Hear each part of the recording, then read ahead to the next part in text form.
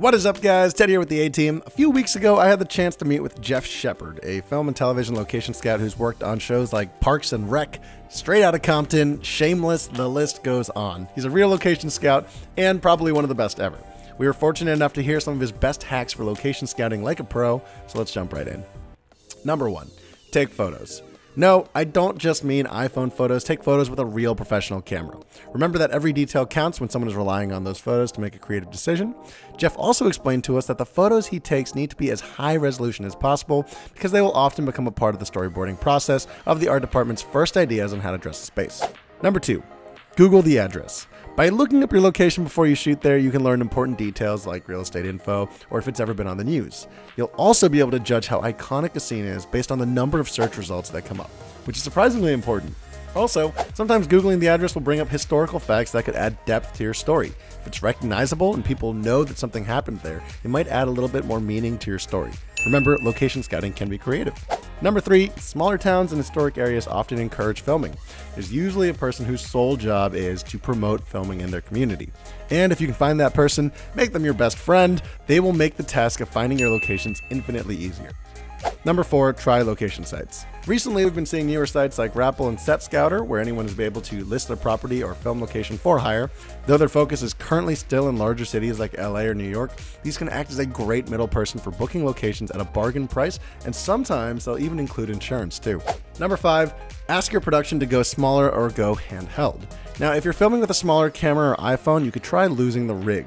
Now, many cities don't require a permit as long as you don't set up a tripod and as long as your crew size is below 3. That said, these rules do vary city by city, so try calling your local film office to confirm what their specific requirements for this are. And even in LA, the mecca of, oh, why do I need a permit for literally everything, you'll see crews going smaller and smaller to avoid these regulations. Sean Baker, for example, was a director that was able to make his Sundance hit Tangerine without permits by shooting on an iPhone. And on the digital end, you can see this in videos like on the Corridor Digital channel when they decide to shoot using GoPros like their real-life GTA video. Number 6, use floor protection. Now, obviously, keeping a location clean and tidy is key. You want to make your location owner happy so he doesn't charge you for additional damages. But Jeff made a point to stress floor protection as one of the most important points to remember when managing locations. Now, for starters, ram board or carpet protection are really easy, affordable ways and things that you can find at any hardware store. However, if you don't want to lug around that roll of fabric, an easier starting method of protection is bringing a bag of split tennis balls to set with you. Number 7, put your location on hold. Now, the nice thing about location scouting is that most people aren't too familiar with the process. This includes property owners, which means that you can usually get away with putting a location on hold even without paying a deposit or a holding fee.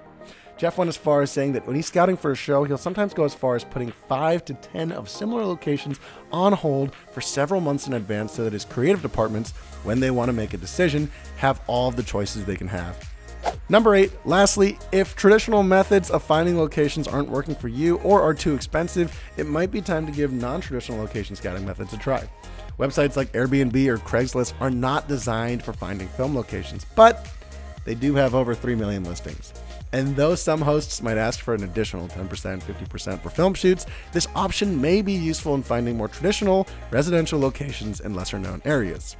So there you have it. There's your episode on location hacks with Jeff Shepard. Make sure to follow Jeff at Jeff Shepard on Instagram. Leave us a comment below with a location hack that we haven't mentioned yet.